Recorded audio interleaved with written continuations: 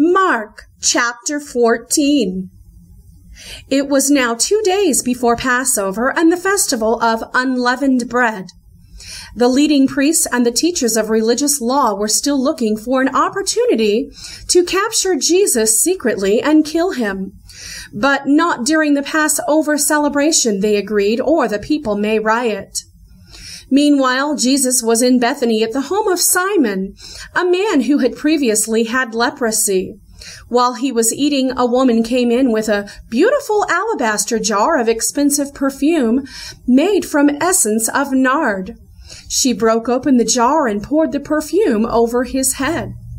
Some of those at the table were indignant. "Why waste such expensive perfume?" they asked. "It could have been sold for a year's wages and the money given to the poor." So they scolded her harshly. But Jesus replied, "Leave her alone. Why criticize her for doing such a good thing to me? You will always have the poor among you, and you can help them whenever you want to, but you will not always have me.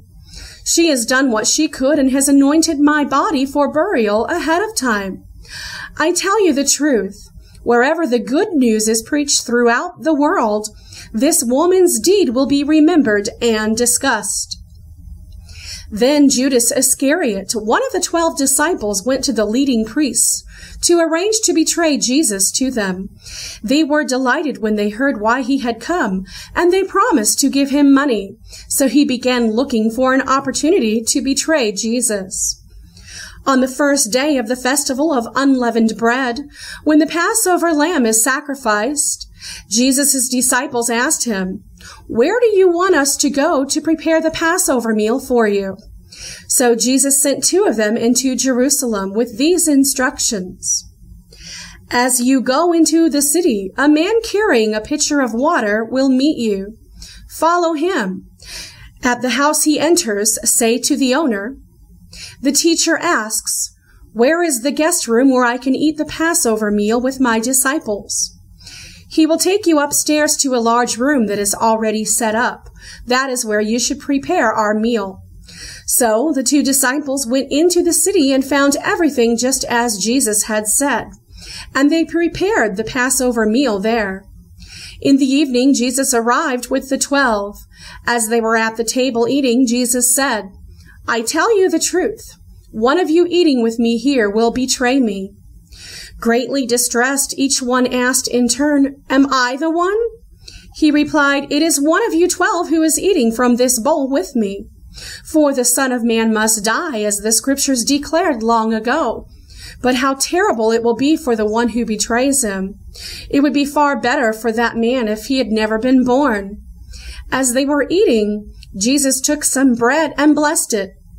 Then he broke it in pieces and gave it to the disciples, saying, "Take it, for this is my body." And he took a cup of wine and gave thanks to God for it. He gave it to them, and they all drank from it. And he said to them, "This is my blood, which confirms the covenant between God and his people. It is poured out as a sacrifice for many. I tell you the truth. I will not drink wine again until the day I drink it new in the kingdom of God." Then they sang a hymn and went out to the Mount of Olives. On the way, Jesus told them, "All of you will desert me, for the Scriptures say, God will strike the shepherd, and the sheep will be scattered. But after I am raised from the dead, I will go ahead of you to Galilee and meet you there." Peter said to him, "Even if everyone else deserts you, I never will."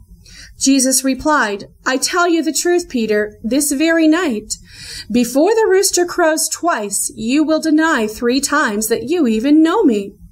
"No," Peter declared emphatically. "Even if I have to die with you, I will never deny you." And all the others vowed the same.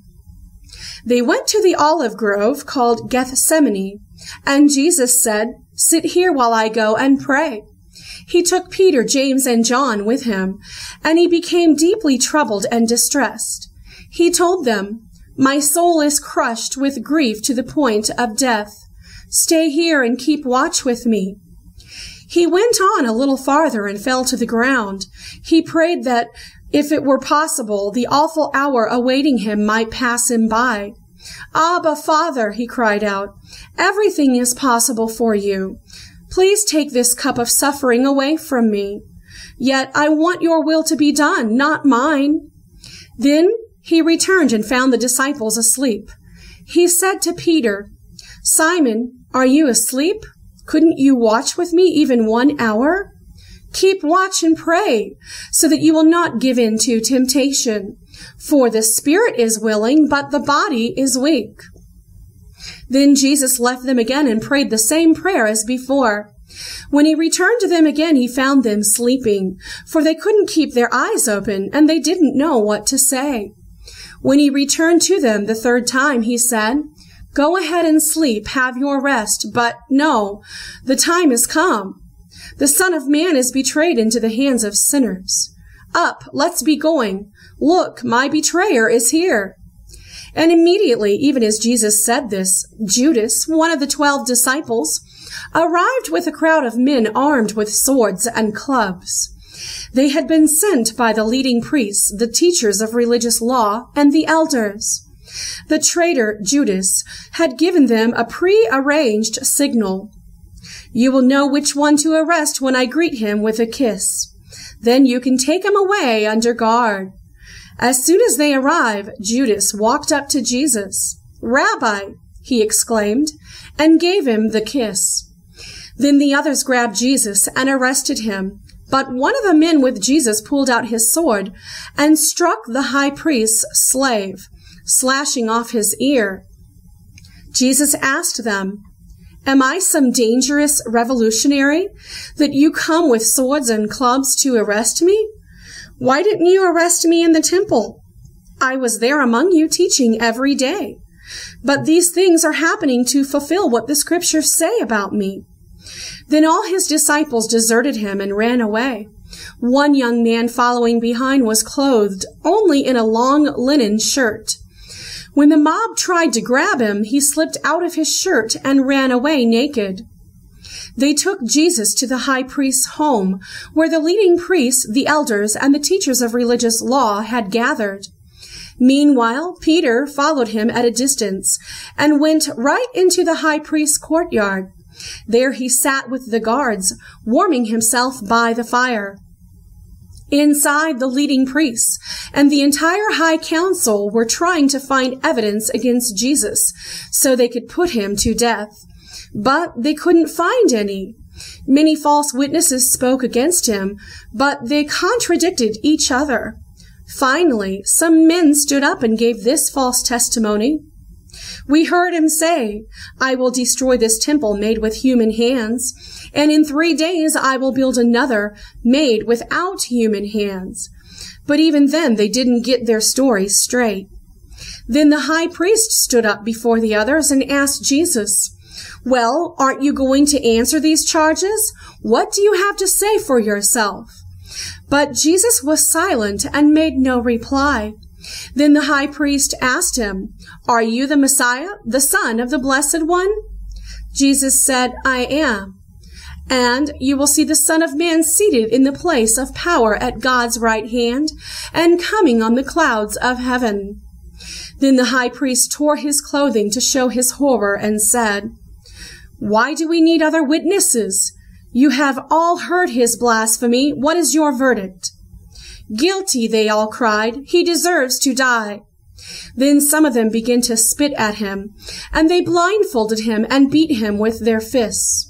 "Prophesy to us," they jeered, and the guards slapped him as they took him away.